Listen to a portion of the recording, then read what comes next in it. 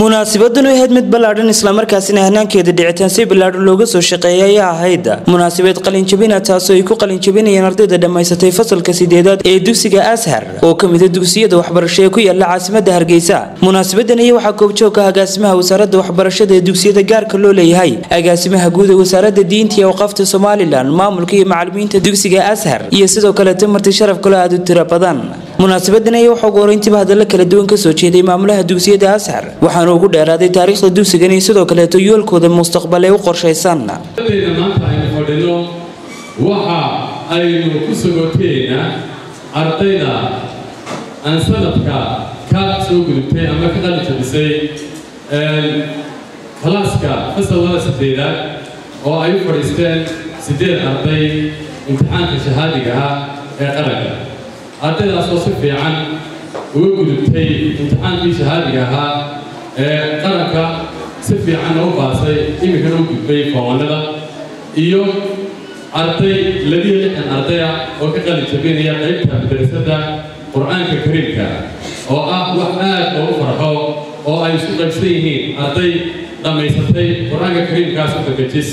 oo la dhamaysay 20 jis iyo oo la dhamaysay 5 jis 26 arday waa miisaan aad u culus wax aad ugu faano quraanka kariimka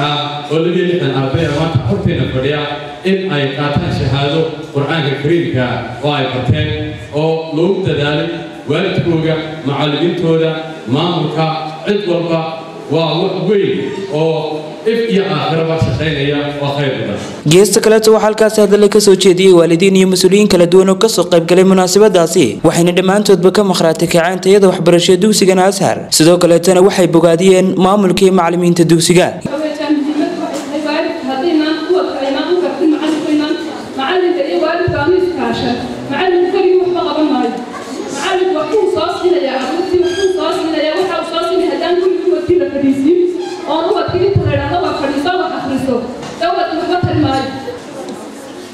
qofka runtii laga helo cabsi alle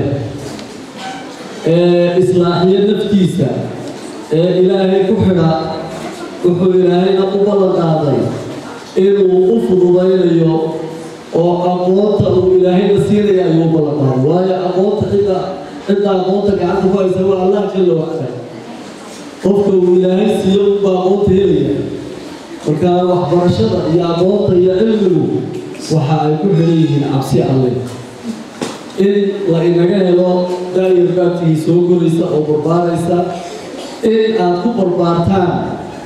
oo aad noloshiina uga dhigtaan gudhig cabsida ilaahay jalla wacala in aad ku barbaartaan cibaadada in aad ku barbaartaan salaada in aad ku barbaartaan maanta qur-aanka barashadiisa waayo maanta waxa aad naftaada ku tarbiyeyso ayuu baad barid hore noqonaysaa. macallimiinta iyo maamulka soo saaray ardayda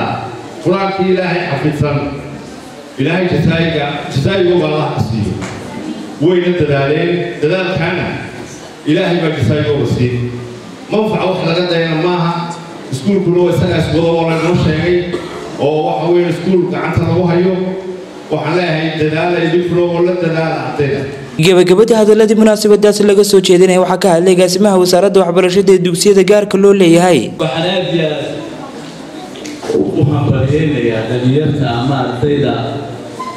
sanadkan imtixaankii shahaadiga ah fasalkii 8aad kuwada gudubtay marka koowaad waxaa kaloo hambalyeynayaa inta hadda ka qaadan doonteen siyaasadaha 3 mar baa qofka lagu soo gudbi jiray ilmuhu markuu dhashaaba loogu soo gudbi inta ku farxaysa inta u ducaynaysa inta u baarakeynaysa marka uu guursadana waa lagu soo gudbi iyadana waxaad ka soo baxday mujtamacii mas'uuliyad la'aanta waxaad soo gashay mujtamacii mas'uuliyadda ahlan wa sahlan markaana waa la soo dhaweyn. alxamdulilaahi rabbil caalamiin intaasoo uga xeeniya oo indhuhu ay ku doogsanayaan oo maanta xafladan isugu timi oo nasiib u yeelatay iyagiyo waalidkoodii inay ku kulmaan macallimiintoodii la kulmaan xafladii khayr qabta ee ajri iyo xasanaad inteena soo xaadirka noqotay baa aynu ka helo allah inooga yeelo. gabagabadii munaasabadaasi waxaa shahaadooyin la guddoonsiiyay ardaydii dugsigaasi dhammaysatay iyadoo ardayduna macallimiintoodii sidoo kale maamulka dugsiga Azhar ay ku maamuseen shahaado sharaf kala duwan. وخالد بكيلي فوقانا رقو حرطة ستار تي في هرقيسة.